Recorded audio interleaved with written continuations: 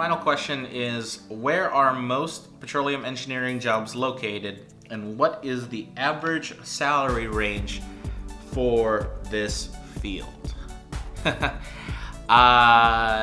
Yes.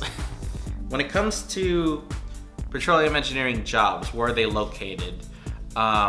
Being someone who is currently living in the great state of Texas, a lot of the petroleum engineering jobs are located around the basins, and you can Google this afterwards, or I can put a little picture up here, whichever I decide to do. But when it comes to petroleum engineering jobs and where to find them, physically, a lot of the petroleum engineering jobs are located around, say, Permian Basin, Delaware Basin. They're located where all of these basins are. And geographically, it is mostly to the south and a little bit of the northwest, like Alaska or California. Well, California is not really northwest, but there's in North Dakota, in Colorado. There's petroleum engineering jobs are there. There are a lot in the U.S. There's a lot of places to go in the U.S. There's a lot of places to travel, which is part of the job. But petroleum engineering jobs are located in a variety of places. Most of them are located in Texas, though. I think, in the U.S. Yeah, I'll say that. I think most petroleum engineering jobs are located in Texas or south of Southern America. However, there's also jobs overseas. Do some searching, you probably can find one. And from what I understand with a lot of companies, that a lot of them are beginning to expand overseas in other countries. So you can just do some searching, look up a company, see if there's any postings in a location that best suits your needs. So get searching. But the average salary field is something it's complicated because it really depends on what you're doing.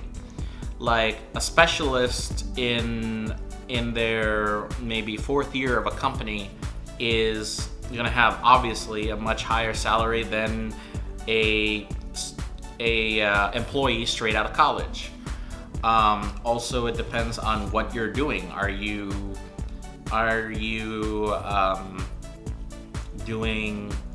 working on site at a rig as a field engineer, or are you in Houston for a